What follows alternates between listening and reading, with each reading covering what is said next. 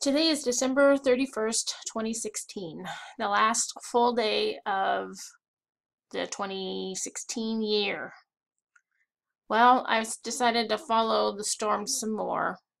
And as you can see in the center of your screen here, there is more anomalies going on. There are no rectangles, there's no squared 90 corners on anything that the natural world has. So you know that they're messing with the weather here again, and this again is on the Weather Channel. um, so I'm not using anything that's not fully known or cannot be seen by any other person. So I started looking into the military bases of what's around there. And as you can see, we have the Kirtland Air Force Base, which looks about to be where it is coming from.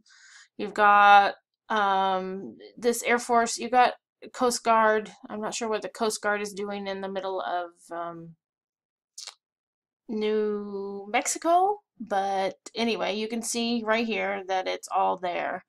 And then you go to um, the Google Earth, and then we can see all the stuff that's going on. So this is just general stuff. Um, they've got a testing facility for a solar thermal facility here. There's a weapons base. Um, International Sunport, that's probably Virgin Airlines. There's Sandia National Laboratory. So there's a lot of stuff going on in this particular area, which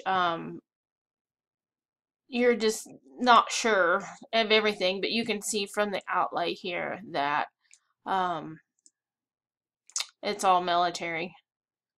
So I guess if you don't want anybody to get close to the laboratory, you'd put it right smack dab in the middle of an Air Force base. So what are they doing at Sandia? Makes you wonder. Trying to see, there was other things. There's another Sandia. So yeah, they're doing something. I'm sure if I would zoom in and do a little looking around, I would probably find the well, looks like this could be it right here. This looks like a tower of some sort in this area. So, does it surprise me? No.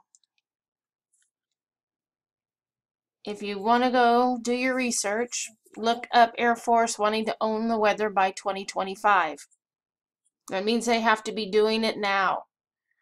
That there's just no other way for them to be experimenting to find out this kind of stuff to see if they could do it. But in my opinion, they've been doing it since the 1950s, just not to this extent. And they're trying to blame Americans for the global warming issue, when actually it's our own federal government that's using chemical trails and HARP, phase array antennas, microwave towers, all those microwave towers you see around town, people. It's not just for communications, it's for a whole lot of other stuff. So that's it for now. We will look at it later today and see what else we can find as the storm moves through. But it's sure funny that all the stuff as it runs across military bases keeps pointing back to it. So hope you had a great 2016, and I'm hoping and praying for a great 2017. Maybe President Trump can get some of this stopped and stop the terrorists that we call our military. Not all of them, but some of them. Have a great day.